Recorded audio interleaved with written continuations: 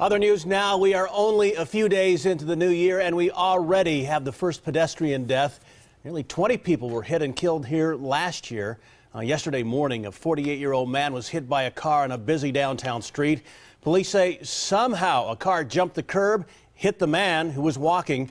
Police who use that area, people who use that area, say it's a bad spot with no crosswalk and a lot of jaywalkers. Yeah, even early in the morning. You come down here around 6:30 or so. Not a lot of traffic then, but it's dark and it's difficult to spot people. The driver did stay on the scene and cooperated. No citations have been written. On the west side now, police still need your help finding the driver from a deadly hit and run last month. Speeding truck ran over and killed 24-year-old Antonio Calamia at Greasewood Street near Speedway. Police are looking for a red Chevy Silverado truck. If you have information, please call 911 or 88 Crime. Bye-bye speed cameras. Pima County supervisors voted not to renew the contract for those speed cams.